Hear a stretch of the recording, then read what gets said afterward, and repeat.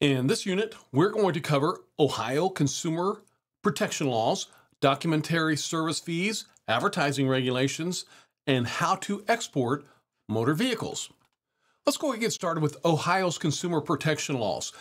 As stated a little earlier in the course, the Ohio Attorney General's office is not only the leading law enforcement division in the state, they have a very important role of protecting consumers from fraudulent business practices, and they have several consumer protection laws. You know, the cornerstone of Ohio consumer law is what's called the Consumer Sales Practices Act, which protects individual consumers from unfair, deceptive, and unconscionable sales practices in connection with consumer transactions. This act does include motor vehicle transactions conducted by licensed motor vehicle dealers. If you would like to download the entire Consumer Sales Practices Act manual, you can download it by visiting ohiodealer.com, scroll down to the Ohio Dealer License Forms link, and you can take a look at that manual. But I do want to go over some of the components of the Consumer Protection Act here. And this is an overview of the consumer protection laws that directly affect the operation of every Ohio dealership. Please note that some additional laws may apply as well. First, let's talk about the Credit Card Reporting Act.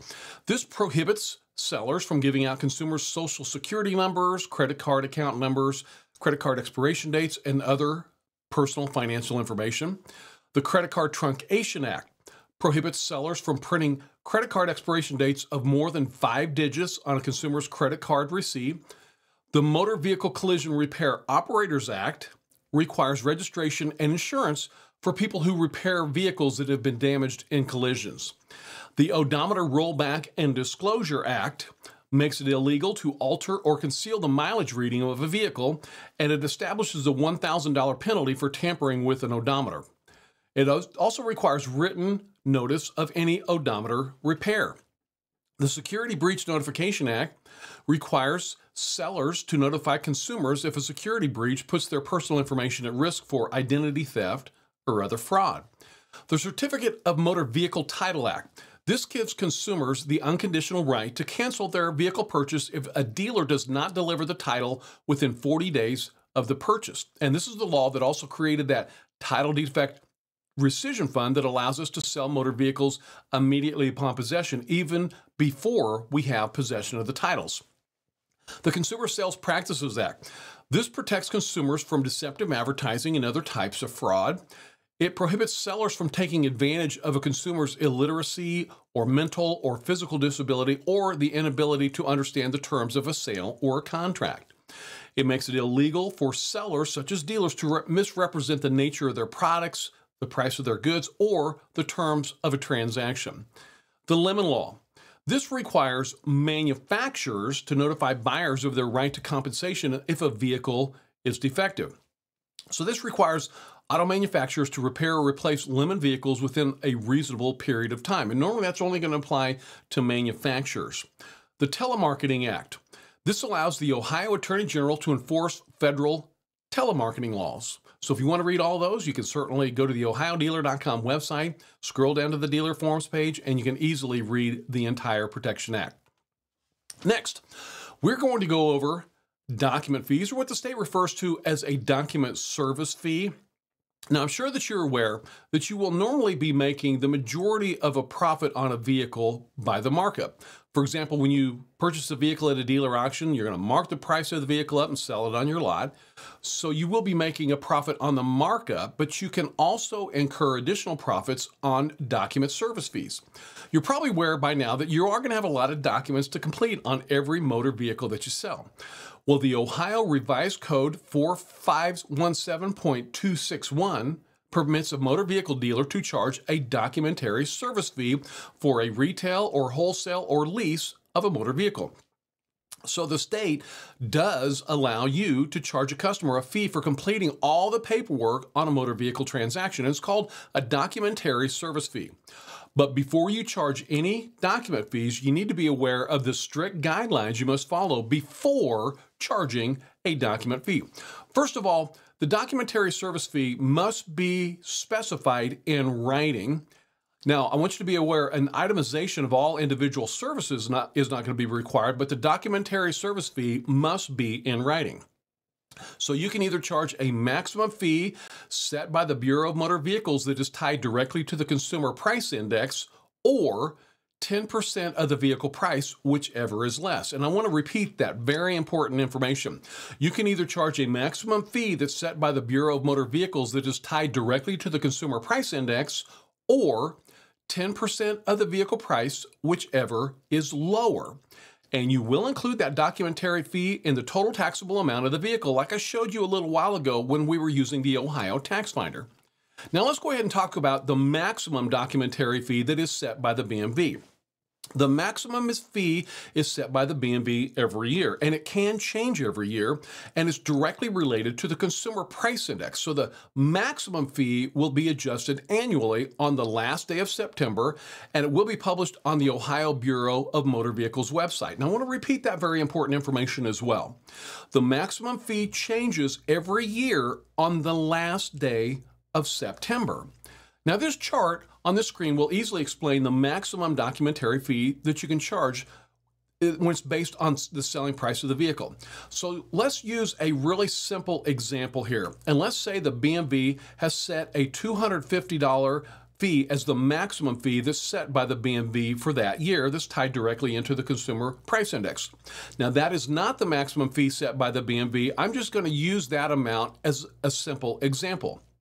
So if the maximum amount is $250 for that year, let's go ahead and do a scenario. So here you see, if you sell a vehicle for $10,000, then you could charge the maximum document fee set at that year for $250. Remember, that $250 maximum is just being used as a sample in this training scenario. Next, you see if you sell a vehicle for $5,000, you can still charge the maximum documentary fee of $250. When you sell a vehicle for $2,500, you can still charge the maximum fee of $250. However, whenever the selling price of the vehicle would drop below $2,500 in this scenario, then 10% of the vehicle price becomes the lower of the two. So if you sell a vehicle for $2,499, the maximum document fee would be 10% of the vehicle price, which would be $249. If you sell a vehicle for $1,000, the maximum documentary fee you could charge would be $100. If you sold a vehicle for $500, the maximum documentary fee would be $50. So see how that works?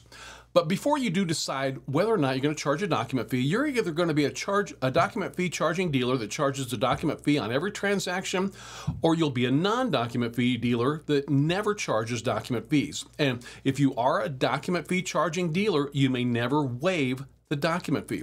So let's say, for example, you're a document fee charging dealer and you charge one customer a document fee, then you charge the next customer a document fee, and then the third customer says they're not going to pay the document fee and you waive the fee.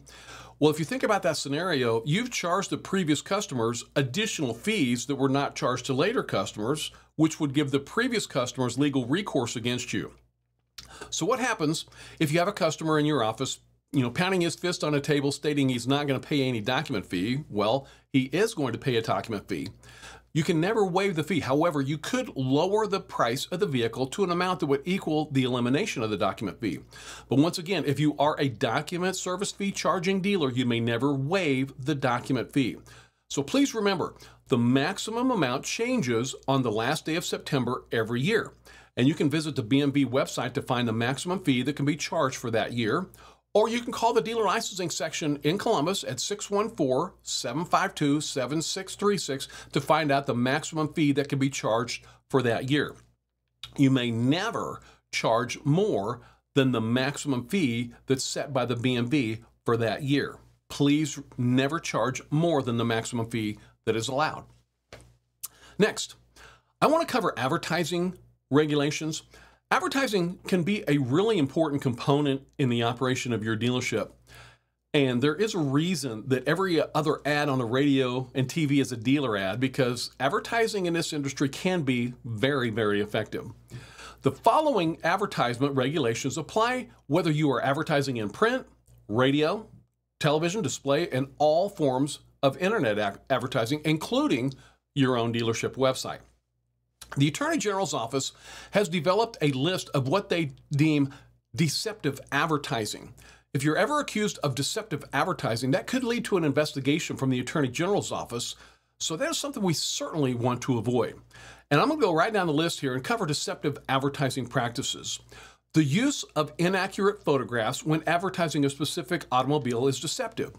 So you can't run an ad in your local newspaper for a beautiful Cadillac Escalade that shows a price of $5,000 and the vehicle on the lot is really a dented up 1996 Chevy Tahoe. So you can never run inaccurate photographs. The use of any unexplained abbreviations that are not readily understood by the general public, such as us in the industry realize that WAC stands for with approved credit, but a lot of persons in the general public would not understand that abbreviation. So you can't use abbreviations that are not readily understood by the general public. You can't use the terms such as specially selected, valued customer, or similar terms if the customer has not been specifically targeted with that advertising. Let's say, for example, with a direct mail piece. It's deceptive to use one or more asterisks, which disclaimers confuse or contradict the message of the original advertisement, falsely implying that a dealer can sell vehicles at a lower price than other dealers as a result of their size, inventory, or sales volume is actually unfair and deceptive. Using factory outlet, factory authorized sale, special purpose, or other similar terms to imply that the dealer has a special relationship with the manufacturer, which is greater than other dealers, is unfair and deceptive. The use of liquidation sale, closeout sale, or other similar terms used to create the impression that the business is going to cease to exist. So you never want to run a going out of business sale unless you are in fact going out of business. And I do hope that's a sale that you never have to run. Using repossession sale, seized vehicles, or similar terms to induce a belief that the vehicles were obtained through repossession or seizure and sold at lower prices is unfair and deceptive unless it is actually true. It's deceptive for a dealer to offer a vehicle at a specific price and fail to make that vehicle available for sale. If an advertised vehicle is not in stock, your ad must specify that the vehicle is not in stock and it must be ordered. An advertisement that fails to disclose the duration of a limited time offer is also against the law. So you can't run a big radio ad telling everyone to come in for free hot dogs, and then when someone comes in wanting a free hot dog, you tell them that they've got to take a test drive. That would be deceptive. The use of lowest prices, guaranteed lowest prices, prices lower than anyone else's, or similar terms is unfair and deceptive unless such claims can be substantiated, which is going to be very, very difficult to do. Comparing the offering price to the dealer's cost or the actual cost or similar terms is deceptive due to the difficulty in determining the dealer's actual net cost. It's deceptive to use the word rust proofing in any ad, so you may no longer advertise rust proofing. I also want to read this very important line out of your manuals. It says right there, if a current or previous model year vehicle is used, you must disclose the words used, previously owned, or pre-owned. I want to repeat that very, very important information. If a current or previous model year vehicle is used, you must disclose the words used, previously owned, or pre-owned. Since you are going to be a used dealer selling only used motor vehicles, you must have the words used, previously owned, or pre-owned in every ad. So please do be aware of that. I also want you to be aware that all motor vehicle invoice advertisements in Ohio must clearly and conspicuously disclose the following: that the factory invoice may not reflect the dealer's actual cost. How many times have you heard a dealer that has an ad that says something like, we're selling all of our vehicles for a penny over invoice? Well, I guarantee a dealer is never going to be selling a vehicle for a penny profit, but dealers are actually allowed to create invoices as long as they state that the factory invoice may not reflect the dealer's actual cost. And this would normally apply to franchisors that are selling new motor vehicles. Let's talk about bait advertising, which is sometimes referred to as bait and switch advertising. Bait and switch advertising is never allowed.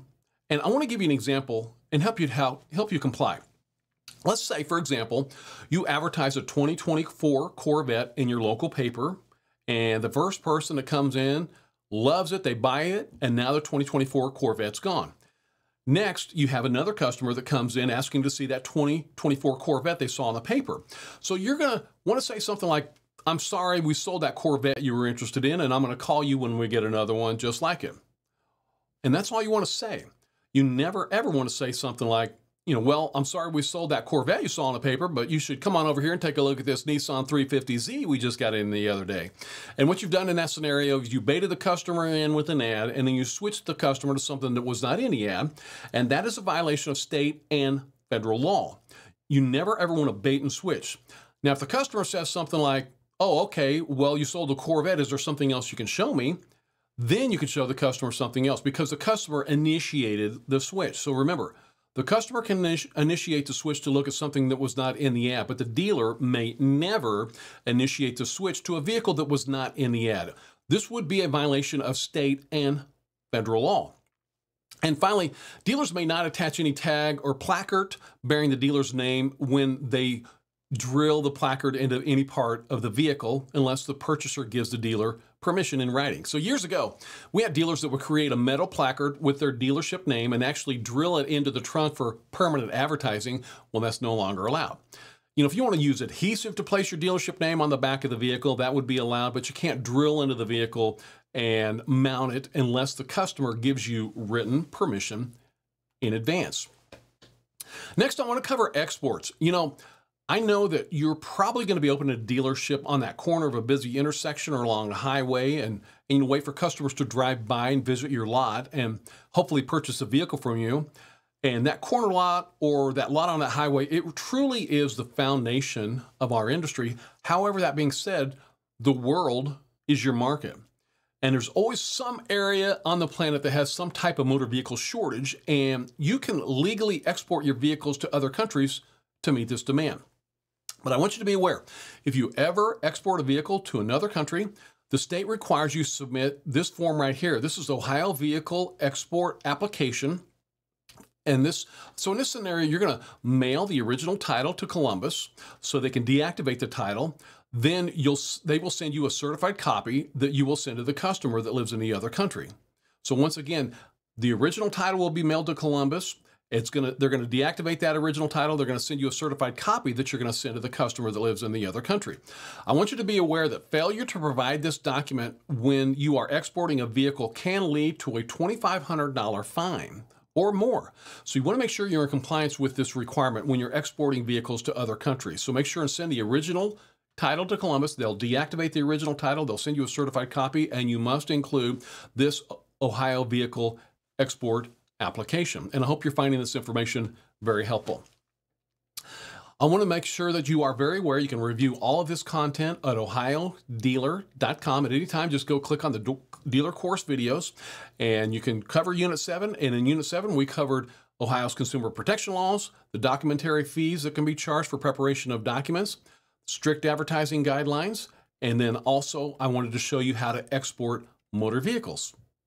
Let's go ahead and move on to the next unit.